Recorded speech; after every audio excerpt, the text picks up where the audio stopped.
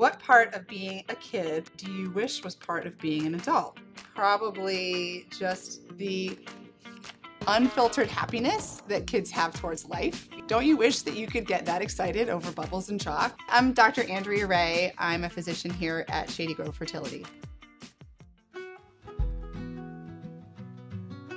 I was one of those kids, I think. I started as a candy striper alongside my sister, who was a nurse in an emergency room, and I just loved it. And I think I was 14 at the time.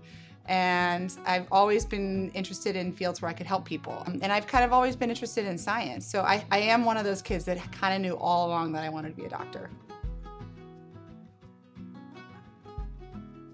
This is an incredibly difficult journey for patients, and I don't think anybody can appreciate it until they're going through it. And family tries to be supportive, friends try to be supportive, but often a lot of our patients feel alone. And I think hopefully we can provide that support for them, not just from a psychological standpoint, but also by providing medical information, facts, and a constructive plan forward.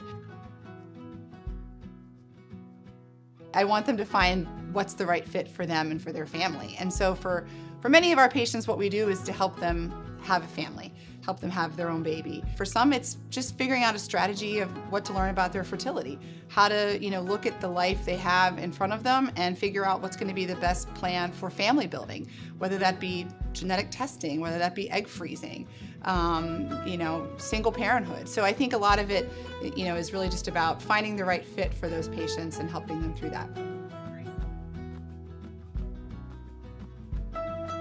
For many patients starting out on this journey, it can seem a little overwhelming and frightening even. And I want them to know that we're here for you and we're here to guide you through it and take it one step at a time and help guide you in things that are going to be new.